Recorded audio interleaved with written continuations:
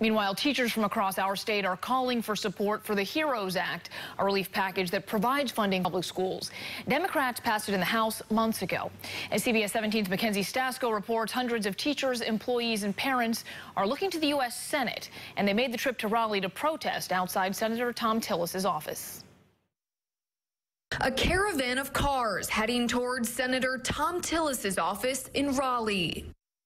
The message from these public school teachers and parents written on their car windows. We are here because it is past time for Senate action to address the reality of this crisis.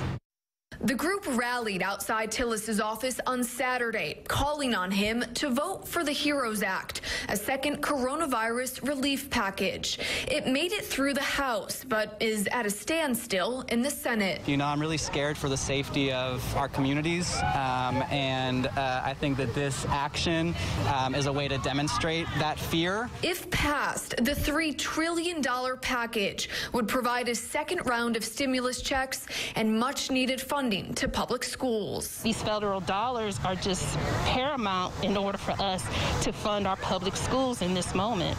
These teachers tell me the reality is students and staff are struggling and say that they need that funding to make it through the school year. We are here because North Carolina's public school educators have remained in contact with students throughout the crisis, witnessing the hardship they and their families are experiencing firsthand. CBS 17 reached out to Senator Tillis' office, but did not hear back.